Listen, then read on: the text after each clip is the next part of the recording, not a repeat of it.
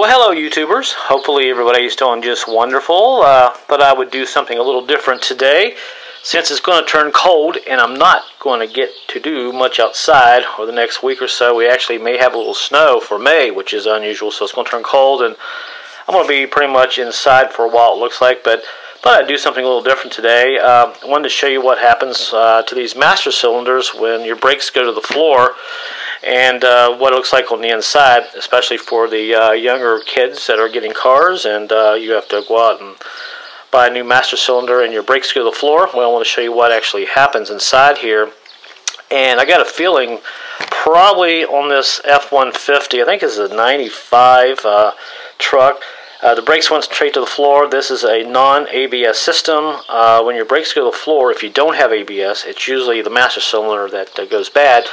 Unless you look underneath of it and it has a big puddle of brake fluid, then you know you got a brake line that is broken somewhere, busted, and that's probably the cause of it. But if you don't have any leaks and your pedal's going to the floor, this is usually the problem here. There's seals and some internal workings in here that probably has gone bad. So I figured we'd go ahead and tear this apart and look at it.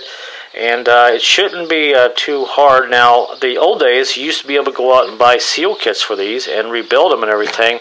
Sometimes the inside of this will get sort of worn and the bore will become out of round and all that. But 99% of the time, I find it's just seals that get torn and get busted inside of these master cylinders, and that's all wrong with them.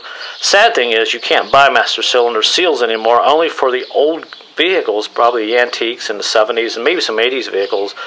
I think I did see one old post that you can still buy online, some seals for these master cylinders for some of the mid-90 trucks. But the newer generation, forget it, it's pretty much all one piece, and everything's throwaway nowadays. So it's kind of sad because I like to rebuild things and put things back to its original day when it was built from the factory. So and other than that, if you have a master cylinder that goes bad, it's always nice to have the seals so you can rebuild it and just move on an hour later and you're back on the road. But sometimes you have to wait for days for parts.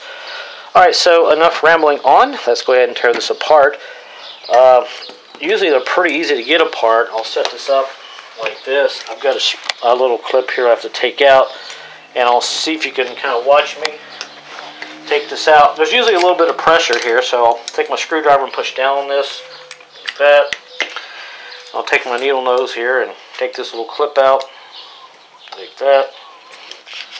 And kind of be careful, sometimes this is spring loaded and the spring might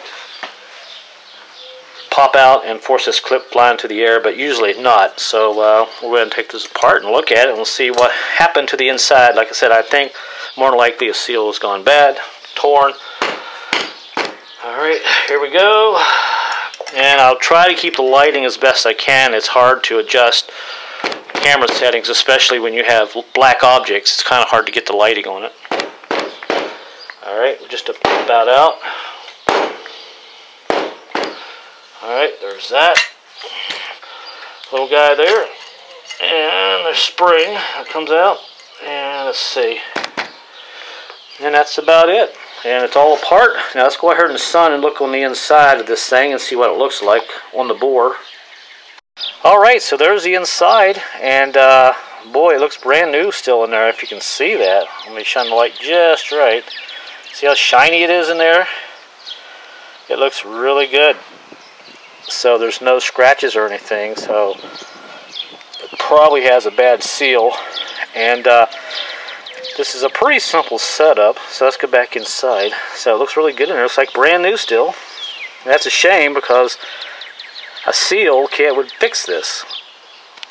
Alright, we're back inside. By the way, this sensor here, this is for your cruise control. When you hit the brake, it releases the cruise control. And there's a sensor right here. This tells you when your fluid level is low. That's all that is. And of course you got your brake line. So let's go ahead and look at these seals and see what we have on this. We'll kind of zoom in a little bit. And here's the first section I took out. And what we'll do, we'll just kind of look at it here, the front of the seal. And hopefully the lighting is sufficient. Spin this around and that seal looks good. All right, let's look at this one. Alright, that seal looks good. So I don't see any issue. I don't see no issue here. So we'll set that back down. All right, we'll grab the other one here and leave the spring on it just for video purposes. And look at this guy here. And yeah, right away I see the issue. See that right there? Seal's torn. Got a torn seal. If I can hold the camera just right. See it right there? That is the problem. There's why we have a pedal to the floor. And let's spin this around some more. And there's another place right there. It's torn. So we got two places on that seal. Alright, let's check this other one. And let's see. The other seal looks good. So, this is what I'm saying. If you had a seal kit, or if I had a seal kit, I could rebuild this master cylinder. And it would be just fine. But that's the way it is nowadays. Everything, like it says, throwaway. And it's just as easy for them to rebuild a master cylinder with all the seals and internal parts and put it together and sell it to you. So, but like I said, I like it because of convenience. Because if your brakes go out, you know how to rebuild these. You can have it back on the road in an hour. So, amazing. A 5-cent seal, and it causes the entire master cylinder to fail. So this is how it works, guys.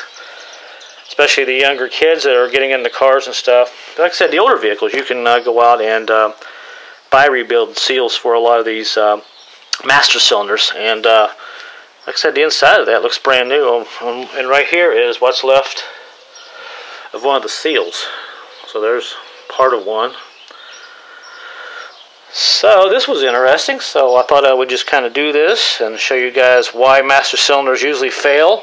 Sometimes this metal part right here can scrape the side of the bore inside that master cylinder, but if you look at this, it's almost impossible for that to even touch the sides because these seals are so big. It's almost impossible for this here to touch the sides. So it's interesting. So this whole system goes in like this. This is how it came out, and that's how it's going to go in. And you have two chambers. You have this one here. Let me hold this back up. You have this chamber, and brake fluid kind of runs down into here and here. And when you push your brake, there's a rod that pushes this like this, and this fluid gets in here in front of these seals and all that, and pushes the fluid down the brake line, and that's what works your calipers, and that's how your brakes work. But yeah, right there is our issue. One more look there. See that seal, how badly it's torn. Right there. So I'll just keep this in the garage, and maybe someday I'll find a seal kit for this. It's worth keeping and rebuilding. So interesting. Alright, so I won't bore you guys anymore. So there you go. And if you want to tear your master cylinder apart before you turn it in for a core, hey, go for it. Just, you know, be nosy. Look at it and see how it works, and it'll educate you in the future for other projects, and you'll be able to fix your own vehicle if you ever have this issue. So when you go buy these when you go buy these brakes now, these master cylinders, 3, 2, 1. Now, when you go buy master cylinders, you only get this. You get nothing. So you usually have to take your stuff off of your other master cylinder and put it on the new one, and all that. And if you have sensors, you have to change all that. So there you go. So guess I'll put this off the side and just keep it for future references and all that. So this is how your master cylinder works, and you can see it's put together really simply. I mean, there's the seal. You take this off and boom. If only I had a seal kit, I would save myself 50 bucks. Even if you look closely, even this seal is slightly torn right there on the top. I don't know if the camera's picking that up or not. So, very interesting. Alright guys, that's it. Thanks for watching, and good luck. If you have a braking problem that's going to the floor without the ABS, it's more likely your master cylinder. If you have the ABS, then it gets a little tricky. ABS systems will be bad, and you'll still have a sinking pedal and all that. And usually when I have a sinking pedal with an ABS or even the master cylinder bad, I still don't get a brake light 99% of the time. But you just basically have to work it, do a process of elimination, and tear your master cylinder apart and physically look inside and see if there's a seal bad. And if it is, well, go buy you another master cylinder. Alright, well thanks for watching, guys. Enough rambling on, and I will see you later on my next project.